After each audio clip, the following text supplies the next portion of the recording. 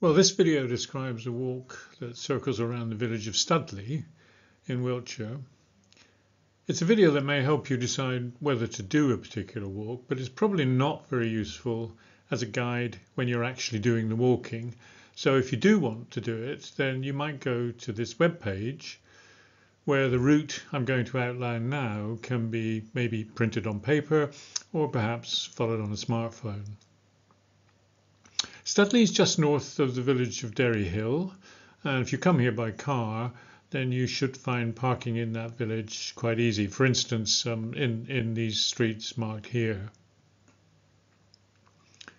Well, let's have a look at this suggested route circling around this village. It's quite short, 3 to 4 miles. It's fairly flat and there are no stiles or otherwise difficult areas. Some of the lanes are a little narrow, but there's very little traffic on them. The route is shown in outline on the left, and on the right is an indication of the countryside you'd walk through. To help you decide if it's a walk that suits you, I'll just step through the route on this blank map, trying to illustrate what it feels like. So walking up residential Studley Lane is a quiet start to the walk. And then the first choice point is signed here, where you should bear right onto Norley Lane. Shortly afterwards, there is a junction where you should bear left. Then you're on a lane that is quite narrow. Perhaps it's not suited to larger groups of walkers, but traffic is unlikely, and so it's still quite a walkable part of this route, I think. Now, here's a point where you leave that lane and drop down onto a track that runs underneath where you've been walking. And I think this aerial view demonstrates what's required. You drop down here and then onto a track that runs underneath where you've been walking. And that move places you on what is actually a short section of the National Cycle Network. Although we didn't actually meet any cyclists on this occasion.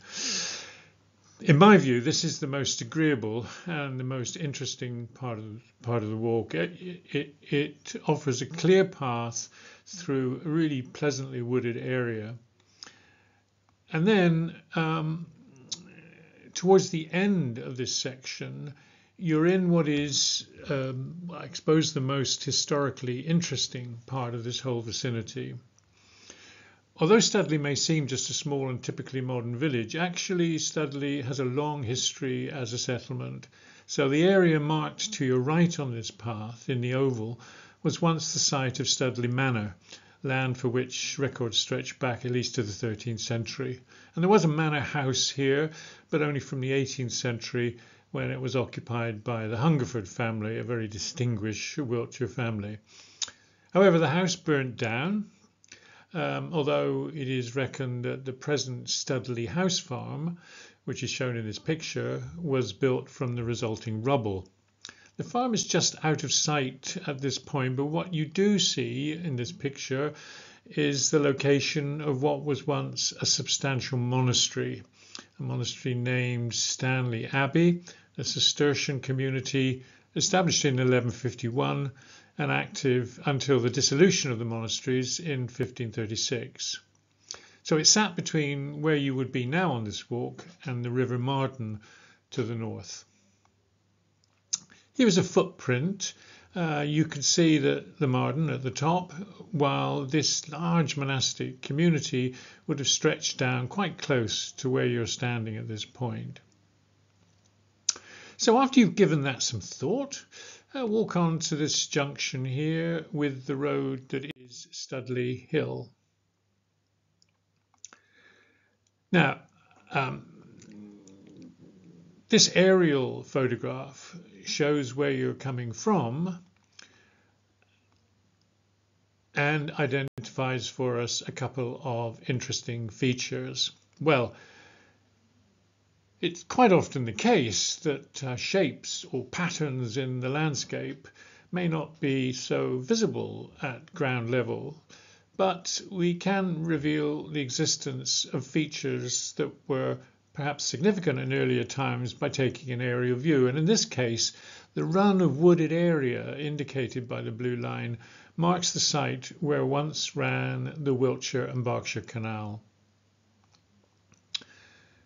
On this map, the arrow shows where you are standing at this point, with the canal heading towards the junction with the branch to Caen, and then onwards north.